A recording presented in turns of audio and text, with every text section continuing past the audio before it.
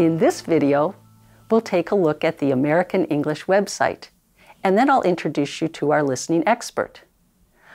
On the American English website, teachers can find songs that have been prepared for teaching English as a foreign language.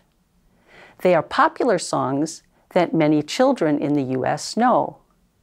The materials on the website include the actual songs in audio format, in addition to materials that teachers can use to teach about the songs and the language of the songs. These are just a sample of the excellent materials that are available on the American English website for teaching English listening.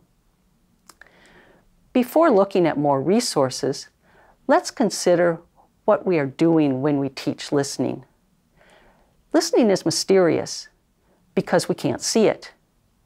How can we actually teach someone to listen better? We want to get some insight on that question from our expert today. Her name is Professor Jamie Wilkin, and she teaches speaking and listening at Iowa State University. I asked Professor Wilkin how she became interested in listening. How did you become interested in listening? Well, a short answer to that question is that my interest in speaking brought about my interest in listening. One of my undergraduate majors was speech communication, and my experience as a student and later as a speech teacher gave me a strong belief that to be a good teacher, you need to be a good listener first. To expand on that, I often teach an introductory public speaking class. And interestingly, there's a whole chapter at the beginning of our public speaking book devoted to listening. So you might wonder what the connection is between the two skills, but it becomes clear very quickly. After the class starts talking about situations where they might need to speak, everyone quickly realizes the need to listen goes hand in hand with speaking in those situations. For example, a person might need to give a presentation at work or at a conference. Well, what comes at the end of the presentation? Usually a question and answer time, right? The speaker needs to listen to the questions before responding, and audience members have to listen and comprehend the information in the presentation to form the questions to ask.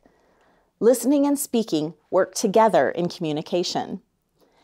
An additional reason for my interest in speaking comes directly from my ESL students. Every semester, I ask them to tell me the situations where they want to speak clearly, and I have noticed that the situations they mention all involve a lot of listening. They want to participate in casual conversations with native speakers, participate in meetings and discussions, and communicate online in English with people who speak many different languages. I want to help my students succeed in these situations, so I teach them how to listen. Professor Wilkin noticed that situations where students want to be able to speak all involve listening too. This means that the students need to do a lot of listening. In the next video, I asked Professor Wilkin to tell us why she thinks listening is so important for English learners.